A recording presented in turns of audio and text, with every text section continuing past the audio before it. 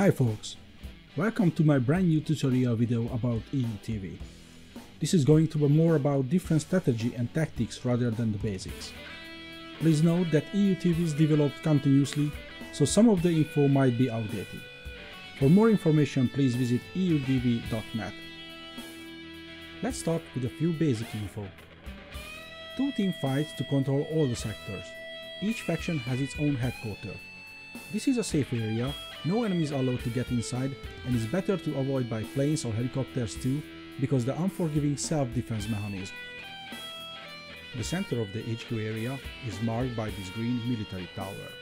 You can purchase all the equipment needed on the battlefield here.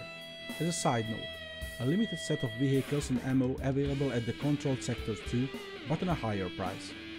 Use this medical container to heal yourself. Showcase of the friendly and enemy uniforms. Check it to reduce the friendly fire and swearing from your teammates.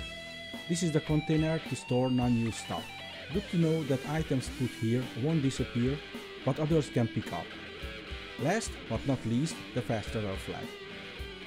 Fast travel makes possible to travel between HQ and the outskirts of the capture sectors, where the capture point at least 75. Travel is instant and the cooldown period is 1 minute. You can travel to Mobile Headquarters (MHQ) or Mobile Insertion Point (MIP) from the flag also. Each team gets 2 MHQ for free, which respawns at the HQ automatically if get destroyed. Contrary, the MIP has to be purchased by the players and it gets lost if destroyed like any other vehicle. MHQ is always a covered truck without any marker on the side. Learn to recognize. It's very important to report if you spot the enemy MHQ, but don't mix up with the normal truck. As a thumb of rule, place the MHQ 300-400 meters from the target sector, but it's really not a hard rule. Moving the MHQ to the right spot and hunting for the enemy MHQ probably the most important game element. Somebody with good knowledge of the terrain and hiding spots can keep the MHQ alive for a long time. On the other side, those who are hunting for the MHQ try to find out where is the enemy forces are coming from, and that will help to locate enemy MHQ. Later phase they can use helicopter or drone to locate. Let's see a typical scenario right after the beginning of the round. All players start at the HQ as mentioned earlier. Red team controlling sector number 1 and number 2.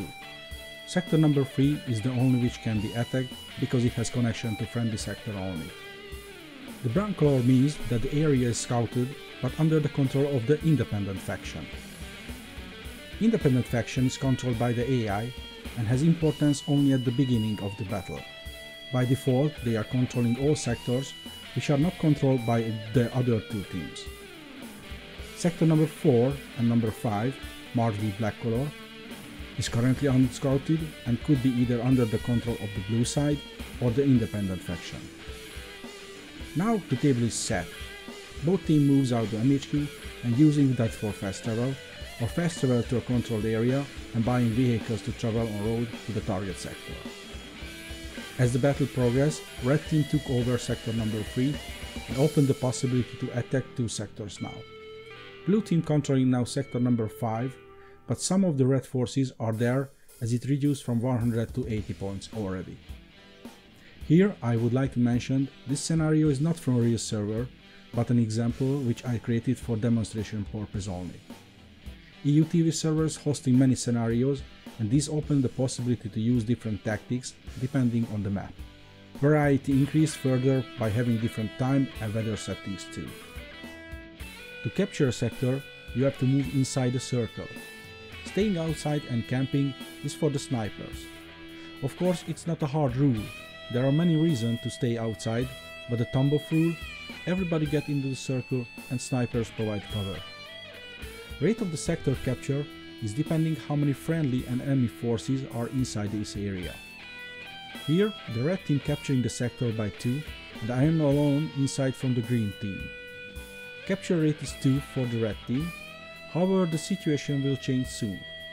Here worth to mention that the maximum capture rate is limited to 5.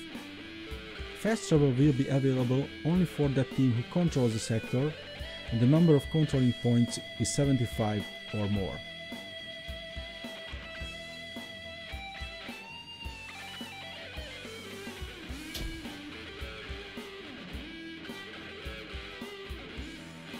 This example shows how a balanced situation can turn into a nightmare very quickly.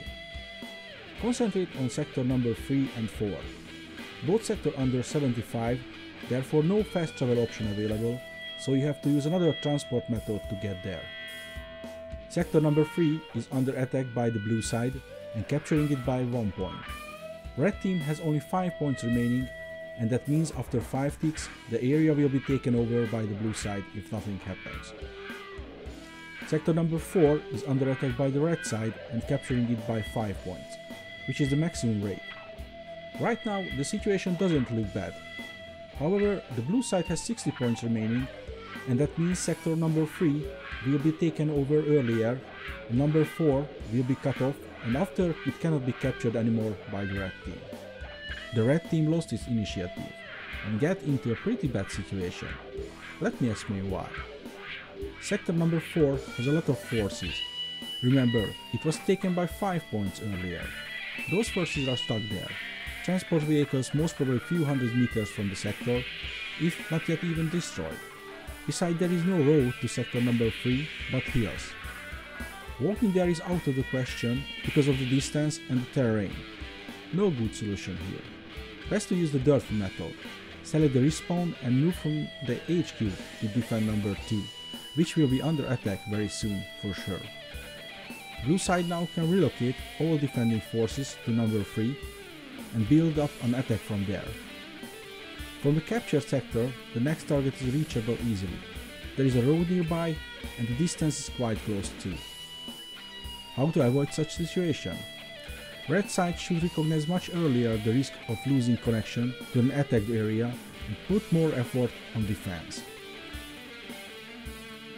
Now the red team controls nearly the whole map. However, they lost the fast travel possibility to number 4, 5 and 6, and that gives the chance to the blue team to regain the initiative. Let's assume there is no MHQ or MIP for the blue team nearby, but both number 7 and the HQ is very close to sector 6. Reasonable not to wait, but purchase vehicles and rush the sector number 6. However, if the red team does not have MHQ nearby, their situation is much more difficult. In such case, it's a good option to use helicopter or parachute insertion, but I want to underline that overusing helicopters is really a bad idea and could lead to defeat. It simply takes a lot of time and risk, even it looks cool to travel and land as a part of the special forces. The endgame of the battle starts when all sectors, except one, are controlled by one of the faction. After a certain time, the last sector gets the sudden death marker, which means the friendly forces cannot regain the control, but steadily losing it by 1 point. It doesn't matter how many friendly or enemy forces are inside, the controlling points will go down by 1 at least. To stop the sudden death, the team must attack and capture another zone. Other case, the round is lost and time to prepare for the next round. Last, I would like to talk about helicopter insertion, when it is good to use and when it is not. The rule is simple. Use fast travel much as possible. Must be a good reason to use different travel method. Helicopter insertion can be good to open a second front, scouting the area, or set up an ambush. Helicopters are good to finding an enemy MHQ or destroying a well-covered tank or APC. There are many other reasons to use helicopter, but not for normal insertion. That's all for now. I'm ending this video by its title. Know your strategy. Listen to the experienced players, communicate, reduce friendly kills, and I promise playing on EUTW will be fun. Don't worry if you are not the sharpest shooter. Players are friendly and admins kicks the ass of the cheaters. If you like this video, please subscribe below. If hated, still subscribe. Maybe the next one will be better.